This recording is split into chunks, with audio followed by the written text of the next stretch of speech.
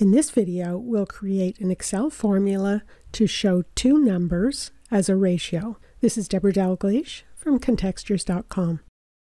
We're going to build this formula in 3 steps. First, we'll divide the numbers. Next, show them as a fraction. And third, change the slash in the fraction to a colon, so it's a ratio.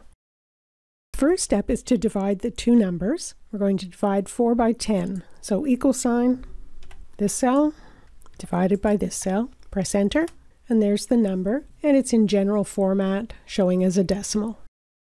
The next step is to create a fraction based on this decimal. And to do that, we'll use the text function, which lets us take a value, which is this, and format it with a custom number format. We're going to create a fraction custom format. Start with an equal sign and text. An open bracket. We want to divide those numbers, just like we did in the first formula. Comma. So that's our value. We want to format it like this, and we have to put that inside double quotes. Close the bracket, and there's our fraction.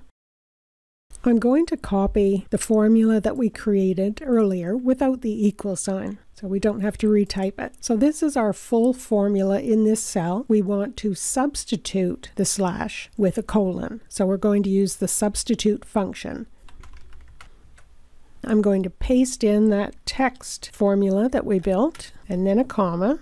So this is our text. The old text that we want to get rid of is the slash. So put that in double quotes, comma, and now we want to replace that with new text, which is a colon, and again, put that inside double quotes.